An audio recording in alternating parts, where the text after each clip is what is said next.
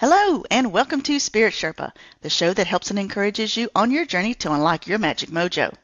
If you're new to this type of work, please start with episode 1. If you're an intermediate, you start with episode 98. And if you're advanced, go and fast forward all the way to episode 200. With me, as always, is... We're just going to mess that up, right, Chris? All right, so I'm Jules, your co-host, and with me, as always, to share her wisdom and her insight is the Spirit Doctor herself, Kelly Sparta. I am struggling today, Kelly. Blah, blah, blah, blah. Don't even know my name. I'm like, who am I talking to? What planet is it? Something is in retrograde. Oh my God. Mercury is in retrograde, and it will be for the next 3 days. We're recording this on the 28th of December. Mercury goes direct, I think, on the 1st, if I remember correctly. So. Dude, I can't get my something like that. I can't remember. I can't get my words out today. I'm calling Jills Jones, and I go to do, I'm doing all my calculations, and I don't have to look at the touch key to do my calculator.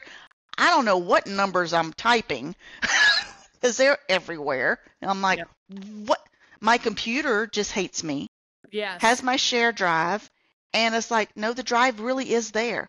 Well, we've lost connection. No, you're not. It's there. Right. It's literally there. Nothing has changed. Just save the file to the share drive. Yeah. Negative ghost drive. Okay, fine. Save it to my desktop. No, I don't want to do that either. It's like that. Who had to reformat their entire hard drive after 4 hours on the phone with tech support. Yeah. Yeah. It's like that. Yeah. So, how is Panama? How was Christmas in Panama? And did they take a vacation for protest? Are they still going on, or what? No. The protests ended a few weeks ago, and life is pretty much back to normal. In fact, I hosted karaoke on Christmas night. Sweet. So that did not suck. There were a ton of people there too, because the Panamanians celebrate Christmas Eve, and so Christmas Day is just like a break, right? And so in terms of Christmas, they had a Christmas fair here, and so they have this big Christmas tree that is not a real tree. They build it, and they put it up, and it's it's got like I don't know what's underneath it. I think maybe lawn, the fake lawn or something on the base, and then okay, the decorations on it. So so many decorations that you barely see the quote unquote tree part. The actual structure. Okay. It's massive. It's like 25 feet high, is my guess. Oh wow! And it's beautiful. It's really nice.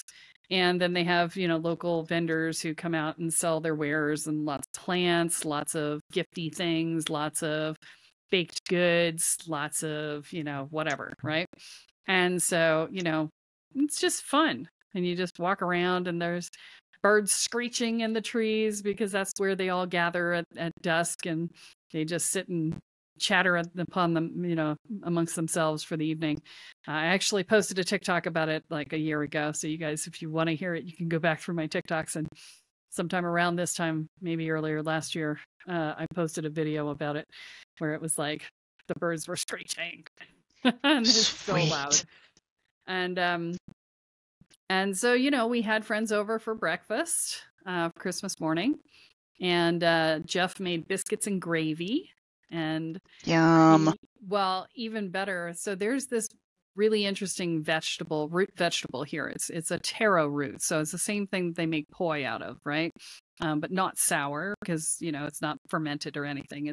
It's along the lines of what you would expect in like, it's like a really starchy sort of potato-y thing. It's not really potato-y, but you get the idea. And what Jeff has discovered is that if he shreds it, flavors it to taste like sausage, puts it in the sous vide to cook all the way through, and then he cools it overnight in the fridge, it becomes this brick, and then he breaks it up into small pieces. And if you take that and you put it into eggs, or you put it into in this case gravy, it tastes like sausage. And so one of our friends is vegetarian, and so he made the vegetarian version for her. and the regular version for everybody else. And of course, I ate half and half because I was like, I gotta try that, right? So Yeah. and it was different, but it was not like obvious that it wasn't sausage. So yeah, it was really quite delightful. She was thrilled because neat. She's like, I've been craving biscuits and gravy for years, and I haven't been able to have them because I don't eat meat. And so she was super excited. So that was Christmas Day. Yes. Yeah. Christmas Day, we did that, and then, went out and I ran karaoke all night. So that was our Christmas. Fun. Yeah. And we opened stockings. We didn't do gifts because we had bought ourselves a gift for Christmas. We had bought a Google Chromecast to go on our projector screen and a sound bar. That was our Christmas. Nice. I'm an experience person, not a thing person. So, which is evidence from the fact that I have given away everything I've owned or sold everything I've owned 3 times in my life. So yeah, not a thing person. So not a thing. Speaking of which, though, I have put up a new thing in my background. So yes. For those behind me on the picture. So if you are not a subscriber on YouTube, come on over to YouTube and you'll see it when you log in. When you see this episode on the YouTube channel. And so that's part of my new background. That's been my gift to myself from the business, is upgrading my background for my videos and stuff, because I'm tired of looking at the fluttering scarf in the background. This is the thing. You live in this house that is not yours, with furniture that is not yours, and decorations that are not yours. Not yours. And after a year, I'm done. Like, I need something to be mine, right? We took the pictures off the walls because they were terrible a while ago, and now we're like, okay, the bare walls are not doing it for me. So I bought the decorations for Christmas and we put those up, and that was good. But now I'm like, no, we bought the plant. We had Ganesh. We moved him from the bedroom because I never really see him in there anyway, because it was over the headboard. So like, when do you ever look over the headboard in your bedroom? Almost never, right? And then I brought the peacock in from the living room, so because it was in the way of the projector that we had just gotten set up and getting knocked over. So I was like, yeah, let's just bring it on screen and let everybody else see it. So yeah, all the things, right? Just change it up, Right. New year, new decor. New year, new decor. It works.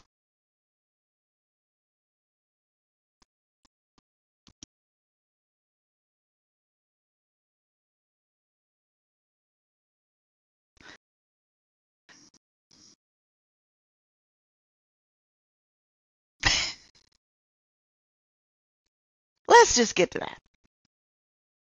Yes.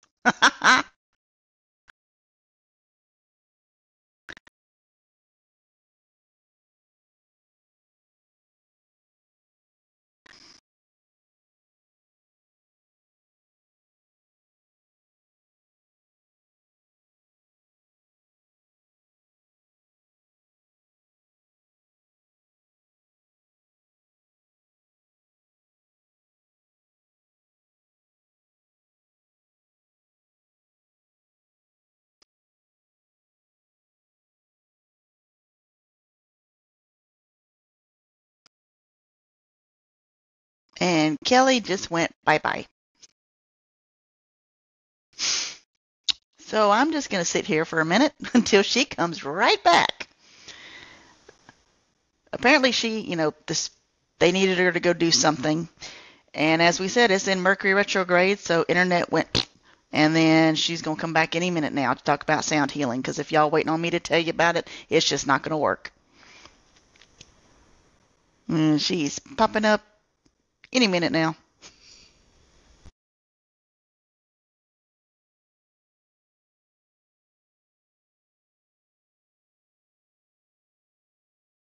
Okay, I can't see or hear her. Now she's coming in on something else. Well, I got kicked out. All right, possibly. Hey! I got kicked out. One of the things that I didn't mention is that, we are actually having rain for the first time in a while, because it's the dry season now. And so the internet has failed a couple of times today. Never more than 2 or 3 minutes, but here we go. Inevitably, it'll be during the half an hour I try and record the podcast. Of course. Yeah. So what was the last thing you heard? Okay, so that you were going to be talking about sound healing, and not actually doing it, so that we can learn about that. So yes, that's what we're going to do. So if you've been on the podcast and you've experienced sound healing with me, we've done several of them on the podcast over the years. And so today we're going to talk about how to actually do it. Now sound healing can happen in a variety of different ways. It doesn't have to just be with the voice the way that I do it. In fact, most people don't do vocal sound healing. Most people are doing it with singing bowls or gongs or the tuning forks or, any number of things. Sometimes people even do specific frequency hertz stuff, right? And so let me talk about why it works. Okay. So we are all vibrating at different levels. And we talked on the last podcast, I think, about energy signatures, right? Was that last podcast or? Yeah. Okay. I'm doing live I think so. Now. I'm doing lives on Facebook now. And so I'm losing track of what I said where. Yeah. Because we were talking about using your intuition daily. Yes. And you were talking about finding the guy at the festival. Yeah. So, and if you're going lives, yes, I'm doing lives on Wednesdays and Fridays at 11 a.m. Eastern on Facebook and TikTok. So if you want to come on and see me live and ask me questions, you can do that there. Okay. But yeah, that's why I'm losing track of what I said when and to whom, because I don't know where it was. So, okay. So, we all have energy signatures, and those energy signatures are the frequency at which we vibrate. And the frequency at which you vibrate is how you manifest, right? It's the frequency that you're holding has within it all of your belief structures, all of your assumptions, all of your intentions, all of your attitudes. It's all built into the ever changing frequency of you. Well, not ever changing for everybody. For me, it's ever changing because I live with the energy of change. Yeah, you're a transformational shaman. Yeah, go figure. But for those of us on a spiritual path, we have changing energy signatures because we're growing. When you grow, your energy signature changes. When you let go of a limiting belief, your energy signature changes. When you grab onto and invest in a limiting belief, your energy signature changes, right? So all of these things impact your energy and therefore your vibration. Your energy signature is just another way of saying your vibration, right? And the energy signature, I call it that because it's how you are identifiable on the astral, right? So when we think about a vibration, we think of it as like one thing. And that's not actually accurate for an energy signature, okay? The energy signature is many, many, many different vibrations going in and creating a unique set of vibrations that are your signature. Okay. And so since we are vibrating, then as we sit into the work of doing sound healing, what we're looking at is we are taking an outside vibration in the form of the sound, whether that be bowls or voice or tuning rods or recordings at certain hertz or whatever, and using that to impact the sound or the vibration in the person. Okay. Now, what I just said was we've got a lot of different vibrations going on, right? Mm-hmm. So your sound coming from the outside is not going to impact every vibration within you because it's not going to be on vibrational par, I guess would be.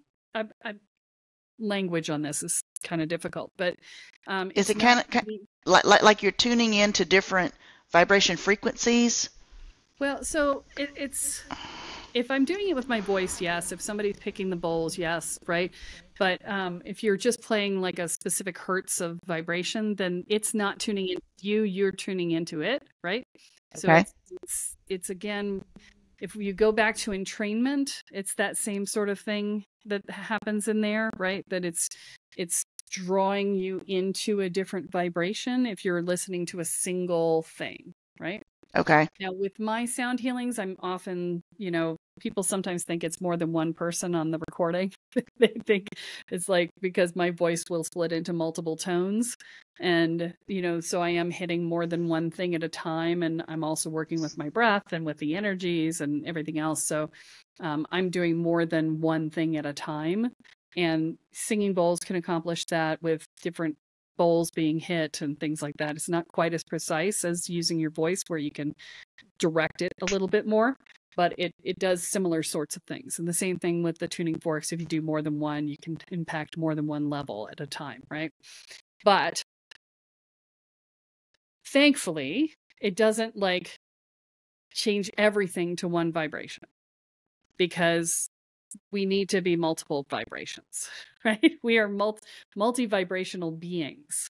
And so if you took everything and turned it into a single vibration, you would destroy the uniqueness that is you, right?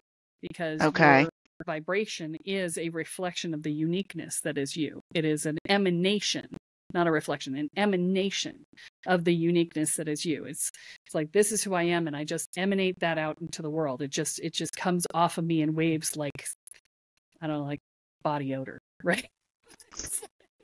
It's just different though, right? I am my own special baked cookie.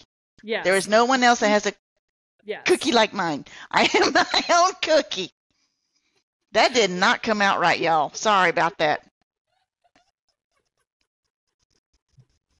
Was awesome. It sounded much more logical in my head. Sorry, guys.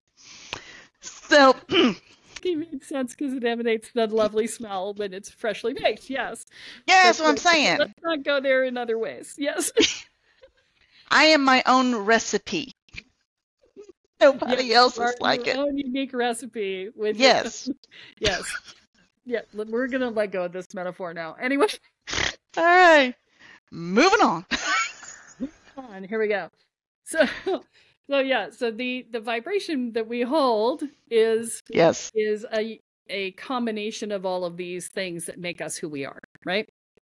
And so in a sound healing, what we're doing is we're using the sound that's coming in from the outside to break up things, channels of energy, channels of vibration that are blocked. Okay? And that can be blocked because there's grief there, or because there's resistance there, or because there's anger there, or upset there, or whatever, right? There's a lot of different reasons why the channels of energy, the vibrations, may be blocked. And so I'm using vibration and energy interchangeably in this case because they kind of are, okay? And not entirely, but they overlap enough in this space that it's fine, okay? So, and so the energy that comes in from the outside in the sound healing is what is going to impact those stuck spaces and open them up. Sometimes it's a stuck emotion where you hit it and it opens up and suddenly the person's feeling all of this stuff. And then the sound, especially in the type of healing that I do, the sound can be used to help facilitate the release of that emotion, because sometimes the emotion's stuck because it's too overwhelming for the person. And so in that case, I can pull some of that sound, some of that energy that is being released of that emotion into my beingness so that I can express it and extend it out and allow it to release through the sound, because I'm in connection with the person's energy while I do that, right? And so, but you get, okay, I got to say this because I can hear somebody thinking it. All right. Don't bring shit into your energy field if you don't know who you are. Okay. You should, as a beginning healer, do not do this. Yeah. Don't do this. Don't try and bring other people's emotions into your being and then express it, because I am doing it while keeping my own emotions separated from the process. But that's a very high-end skill. Please don't try and do this on your own, okay? I am just explaining that this is a very high-end skill that I do, that I've done for years, that I developed the ability to do and not have to take any of that energy into me and hold it myself, okay? So, I'm running it, but I'm not bringing it into my identity, my beingness. You're not mixing your energy with the energy of said person and taking it on as your own. Yeah, I am mixing my energies, which you're not supposed to do, but I do it in a different way. So this is what I'm saying. Don't do this. Right. Okay. This is an advanced level skill. Please don't try this at home. Okay. Because if you do it badly, you will fuck yourself up hard. Okay. Just don't. Okay. So don't blow yourself up, kids. Yeah. Yeah. This isn't a blow yourself up. This is a melt yourself down. Yeah. Oh, shit. So, yeah, let's not do that. Okay. Let's not do that. Yeah. So, anyway. Okay. Interestingly, I did a Facebook Live yesterday on energetic burnout. And so we were talking about burning yourself out energetically on the Facebook Live. So if you want to see that, go onto my profile, you'll see it. Anyway, what you're doing is you are impacting the energy of the person who is receiving the work. And here's the thing. When you do this work, much like with any other energy work, you do not want to push. You do not want to force. You do not want to try and, wrangle it into submission, You're there to do the work that the person is open to doing. And they are the ones who determine the depth of the work based on what moves when you bring in energy to it. And so, this is where the whole wounded healer thing comes into being. And I'm sure we've talked about this, but the wounded healer concept of, if you have to do something very specifically to make somebody better, to make you feel like you're good at what you do, you're going to be a wounded healer. Because your value needs to be not determined by their outcome. If your value is determined by their outcome, then you are putting yourself into their healing, and therefore you're likely to do damage. This is where the archetype of the wounded healer comes from, is you can't get out of the way of the work. You can't allow the work to be what it is, which is you saying, I know better than you. You're going to do what I think is right. Doesn't matter if you're not ready for it. I think you're ready for it, therefore you are, right? It's all of that. Right? And so we need to be very careful when we're working in genres like this, that we are not attaching our value to their outcome. Okay. For that reason. Okay. So I'm going to stop for a second because I've just downloaded a freak ton of stuff. Yeah. So I'm going to give you an opportunity to ask questions if you have any. And if you guys have questions at home, by all means, please post them. You can put them in as comments on the YouTube channel. You can, some of the platforms allow you to ask questions. You can always email me at kelly@kellysparta.com to ask a question. I am happy to answer them. And I often, I'm spending, every time somebody emails me, I email back. So if you have emailed me for any reason, not received a response, it's because I did not get it. Please send it again. Okay. I always respond. Yeah. So, thunder. Yay. I don't know if you guys can hear that, but we got thunder rolling through. So, any questions on anything that I've said so far? Well, it sounds like what you were saying was, one, I need to be mindful of my own energy, my own issues. It's kind of like whenever I know it's not the same as the sound healing. It's different, but I can relate it to Reiki, as in when I'm providing Reiki, it's just that Reiki is flowing through me. I am the instrument of that. Yes. So in a similar way, if I'm doing a sound healing using bowls, the what the fork things, the tuning fork things, tuning forks, the forks, what the fork, or my voice, then that is an instrument. Yes. To then do the healing. So my will is not going to go into that, because then I'm going to taint the healing, and mess that up. So same thing in Reiki. I'm not using my energy to do that, and I'm not putting my spin on it. Yeah. Thinking I know better than said Reiki energy, right? Right. So, because that would be all ego, and that's just totally opposite of what we want to do as healers. Yes. Right. Yeah. Now, if I was interested in, say, I wanted to learn how to do sound healing, where would I start? Well, it depends on what type of sound healing you want to learn, right? So if you're going to work with other instruments other than your voice, then you would start with acquiring said instruments, right? And then coming into relationship with those instruments. And, with your voice, you just need to come into relationship with your voice first, right? And understand how all the different ways that you can use it, right? So, as a theater kid, I spent a lot of time going, To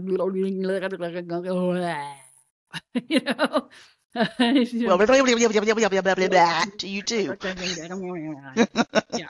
And learning all the different ways that my voice works, and in how I hold it, and how I hold the back of my soft palate, and how much I open my mouth, and whether I send a sound through my nose or not, and all the things, right?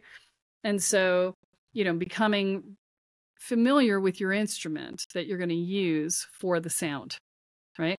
That's the very first thing, because until you are in such good relationship with your instrument, you're not going to be able to get out of your head to get out of the way of the healing, because you're going to be going, oh no, which one makes which sound, and how do I do this, and what do I do that? And so you really just need to mess with it until it comes as second nature. You really just need to do it until it comes second nature. Once that is true, especially like with sound bowls, where you have to learn how to hit them just the right size, and then spin them, and to resonate them, and on what how to stop them from resonating, and all the different pieces, and which setup is going to be best that doesn't kill your back while you're sitting there and doing it, and how can you reach everything without touching a bowl with your knee or your butt or whatever, right? All of these things are the practical aspects of learning how to do this work that nobody thinks about, but are the crucial foundational pieces to being able to actually do it without, being all up in your head and getting in the way, right? So a lot of it's just grinding through the practice and just doing that. And it doesn't have to be grinding. I mean, you can make it part of your own meditative practice to do it. I do sound healing on myself periodically, just because why not, right?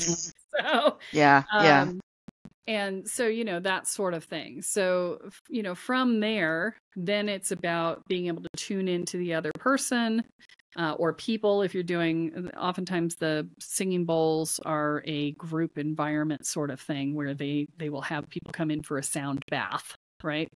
So where you're bathing in sound. And so if you're working with a group, then you need to be able to read the energy of the group to create your sound experience. Or, some people don't do it as a feedback loop sort of thing for their work. Some sound healers who work with bowls have a set system that they've set up, that they have channeled through or gotten from somebody else, that says this does this, and they invite people in and they just decide which one they're doing, and that's what they do. So it just depends on the person as to how you're doing it. Again, that sort of thing is more like listening to the frequency, a frequency that's pre-recorded and being impacted by it. There's nothing wrong with it. It's just not a feedback loop, right? And so, sometimes you just want to be done to, and sometimes you want to be done with, right? And so, if you're doing a feedback loop, sort of dynamic where you're feeling into the energy of the room and you're adjusting based on how the energy shifts and moves, then, you know, part of that is learning how to read the energy of the room and learning how to, Okay. Knowing enough about your instruments to adjust accordingly. When I do sound healing with my voice, I do a combination of the two oftentimes, because in a live environment, I will have a circle of people around the healing chair, and then I'll have a person in the healing chair. So I'll start off doing work for the group. I'll move into doing one-on-one work with the person in the healing chair, doing stuff specifically for them, but impacting everyone in the room at the same time, because the sound impacts everybody. There's a reason that group came together. There's a reason that they're there. They all share some elements of their experience, and therefore doing work on one person will impact somebody else who's not being worked on at the time. It happens all the time. And so, I am conscious of the energetic of the group as well as conscious of the energetic person I'm working on. And so, it just depends. And I may include, some energy healing at the same time, where I'm just, using my hands to clear things, or I may literally do hands-on work on people every now and again. I'll do trigger therapy or something on them in the midst of all of this too. So it just depends on the person who's doing the work as to what they bring to the table. And a lot of that's based on your background, right? Every single spiritual healer out there has a different background, and therefore they have different tool sets that they bring to the table and different things that they do. And, mine just happen to be these. And so somebody else would do something equally as useful, but with a completely different tool belt, right? So, okay. These things, I want you to realize that, just because I have X, Y, and Z skills doesn't mean you have to have X, Y, and Z skills to be effective, right? I was effective before I had all these skills, and I will be effective when I have more skills than this. And other people are effective using completely different skills, right? So, it's a variety. You will be called to the things that are most relevant for you.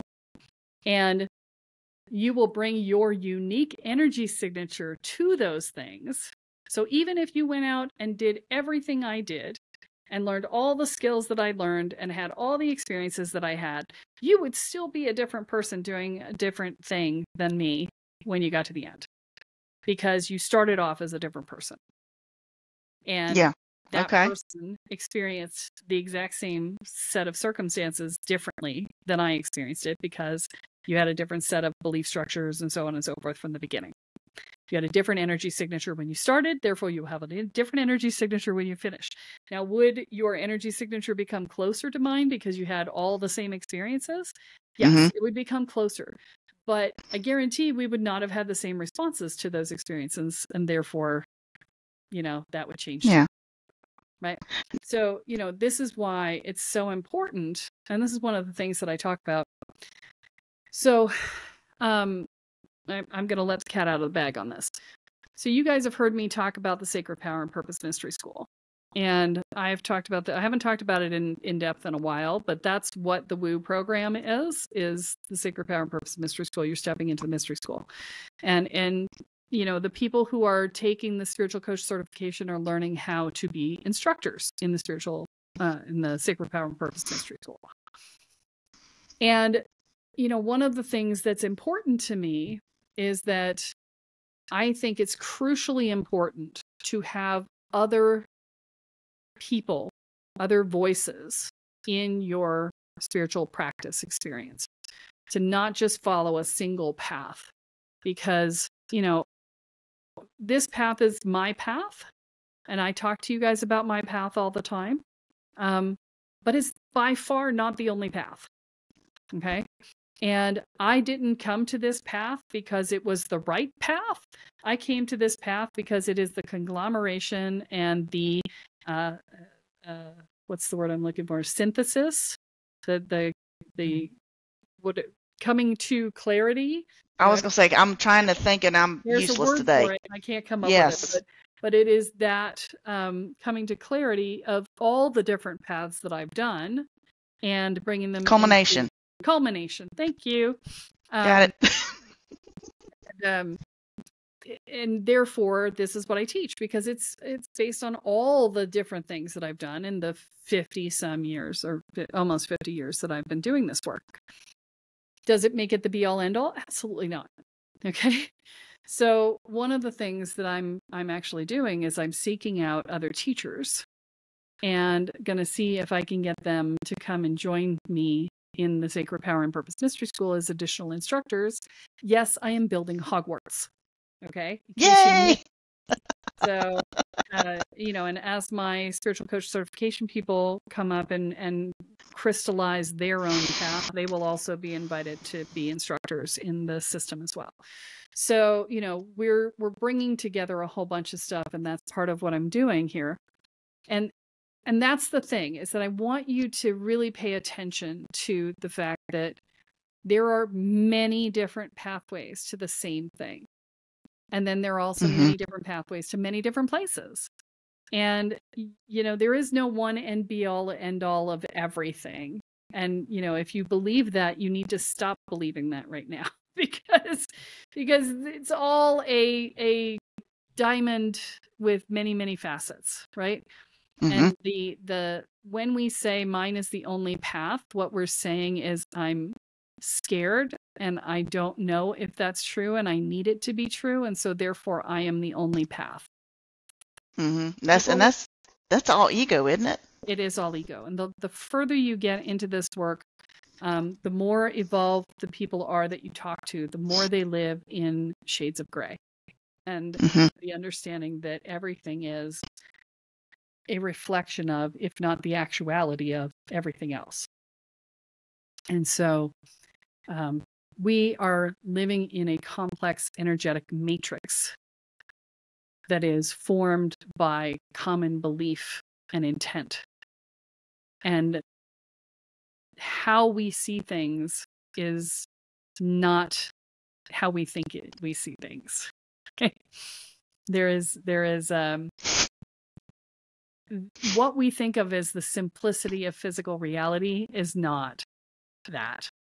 And the empaths out there know that there's a whole nother layer of just simply empath knowledge that exists when you walk into a scenario and you're like, oh, this is not good. And you look at somebody who's not an empath and they're looking at you like, what? And you're like, you don't feel that?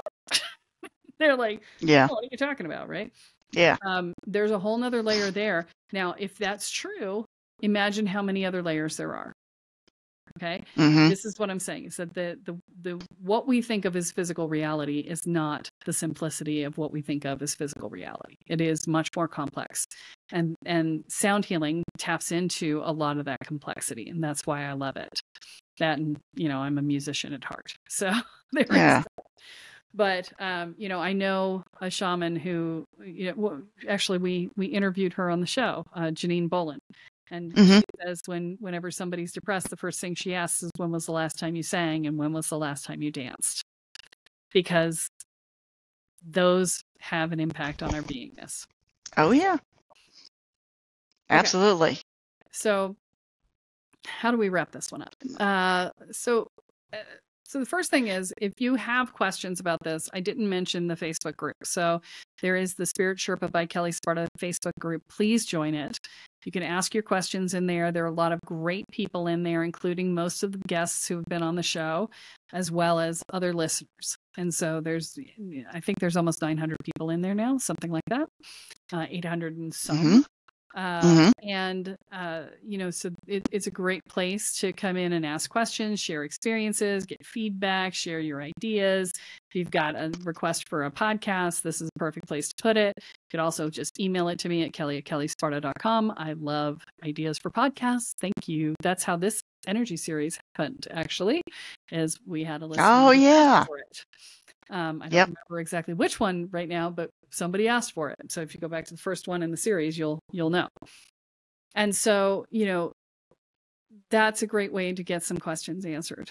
Okay. And then if you're thinking, ooh, the Secret Power and Purpose Mystery School, I want to be in a mystery school. I can't. How do I do it? Right. The answer is, go to the Discovery Call page on the website at kellysparta.com and click and sign up. And I will personally talk with you about where your journey has taken you. We will discuss where you are right now, and I will make a personal suggestion for exactly where to go from here based on what you want to accomplish and where you are in your life. And so that is another way for you to get involved. Now, how do we wrap this episode up? That's what I started asking. Yes. So, but there's so much more to talk about. Yeah, well, but I can't help myself. Stop it. I know. It's good. It's good. Yeah. But one myth, actually, let's do it this way, because I know there's a myth out there because I'm hearing it. Mm. But Kelly, I can't ever do what I do with like you do with my voice because, ready for it? I'm not a good singer. Oh, that. So go ahead and do with it. Yeah, go ahead and just kill that myth right there. Well, anybody who's listened to my sound healings knows that they are not always pretty. And even when they are pretty, they don't need to be like amazing pretty. It's not about the singing. It is about the vibration. And so, yeah, you don't have to be a great singer, but you do have to not be tone deaf. Because if you're tone deaf, you won't be able to tell when the sound pitch changes unless you are really good at reading your own vocal folds and understanding how those are being impacted. So Okay. I'm not going to say you can't do it if you're tone deaf, but it would be very difficult to do it if you're tone deaf. Okay, but I don't have to be, Whitney Houston or Beyonce and all them. Yeah, okay, no, I'm just saying. Many people how to do sound healing who did not have like amazing voices. Yeah. Yeah. Okay. So, all right. Well, that is your myth buster for the day. Myth buster for the day. That's it. That's it. Yeah. All right. As we think about this, I'm also just going to say I have decided that there is going to be a retreat next year. And it is going to happen, in the last quarter of the year. So September to November, somewhere in there. I've still got to work it out with the venue, but I have found a venue. And Yay! I'm excited about that. And I'm going to teach you my form of magic. That's what we're going to do at this retreat. So, and it's going to be in Panama? It'll be in Panama. In Panama, okay. Yeah. And it's 7 days, 6 nights, I think. I'm still working that out with the staff. But, what I will teach will be dependent upon who signs up. So everybody who comes in is going to fill out a form to tell me what their background is, what their knowledge base is, so that I know how to focus the work. But we will definitely be doing things. I'll definitely be doing Kundalini awakenings for everyone at the nice event. And we are definitely going to be doing some presence work. We're definitely going to be doing some bilocation work. We're going to definitely be doing some working together in a group stuff. And then, where we go from there will be dependent upon what people's background is and experience level. And then I'll pick something based on the energetics of the group and we'll go from there. But yeah. Okay. And there will be empty space in the time of the retreat. So if there's something that isn't being covered by the event, you'll have some time to sit down and talk with me about it and we can have that conversation too. So if there's something specific that you wanted to learn, then, I have been known to rewrite parts of my retreat in progress at times. So like, oh, we're here. That's not where I expected we were going to be when I was planning this thing for tomorrow. Let's do something different. I'll do this instead. That's how it rolls with me because I'm always in feedback loop with my attendees. So, yeah. So, anyway, we are wandering all over the field here. So the sound healing wrap up for the day, the Kellyism. Let's see. What are we going to do? We're going to say vibration creates reality. Choose what you vibrate with wisely. There you go. All right. Well, that's all that we have time for this week, folks. Tune in next time when Kelly adds another chapter into your guide to energy, magic, and the spirit world. I'm Jules here with Kelly Sparta, and you have been listening to Spirit Sherpa. So long, y'all. Bye.